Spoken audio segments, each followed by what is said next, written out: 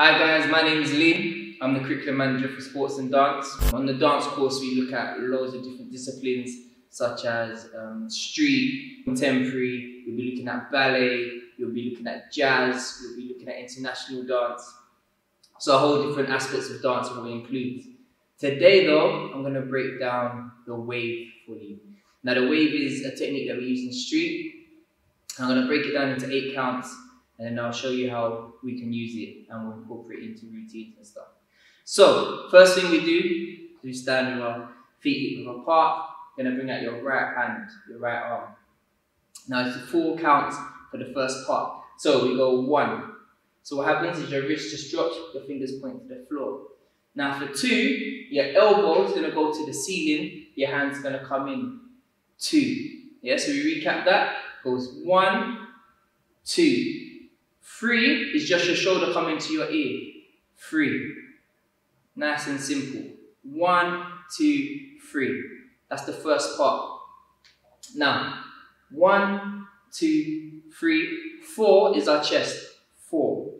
Nice and simple. 5, we come to the shoulder. 5, 6, 7, 8. So it just comes through onto the other side. I'll break that down one more time and then we'll speed it up and see how we can use it. So we've got 1, 2, 3, 4, 5, 6, 7, 8. Now I know it doesn't look much like a wave, it's quite static, but then when you speed it up, boom, yeah, it comes through. So each part is broken down into the arms. So we're here, here, here, here. Now as you see, that's 1. I start with my fingers, point down, here, here, here. It transfers, boom, boom, boom, boom. That's the fundamentals how to break down a wave. Now you can make it rigid, so you boom, boom, boom, boom, boom, boom, tap, tap. It can come through like that, or you can make it flow, like so. Now it doesn't have to just come on where you can play with it any way you want, but it's the same fundamentals and the same basics that we go through, breaking it down. Now you might say, I can't wave, I can't do that, how do you do that? But that's how you start and that's how you teach yourself. Simple. Wherever you are, just do that. 1, 2, 3, 4. As soon as you worked on one side, come out to the second side. 1, 2, 1, 2, 3, 4. One side's always easier than the other side, so you have to practice. Now, anything you do with dance is about performing, making sure that you're going full out. And if you're adding that into a routine, say we're doing a routine and we've got 1, 2, we can add it in 3, 4. Yeah? So it's nice and easy. Or say we've got to move here, boom, boom, boom, here, tap, tap, tap, tap, tap. You bring it out. Now you saw that I included the legs.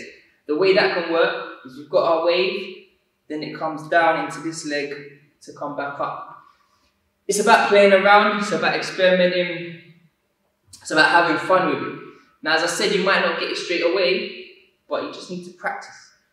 Practice, and the more you come through, it will become easier.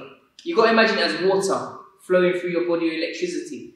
So I know we broke it down, it's quite stagnant, it's quite rigid, but you have to make sure that you can get it, each count, to break it through. So these are the kind of things we'll be teaching you on the course, how to wave, and then the more we do it, the more you will improve like anything, the more you practice, the more you become perfect. Now, we've got the side wave, you can add it forward, it's exactly the same thing.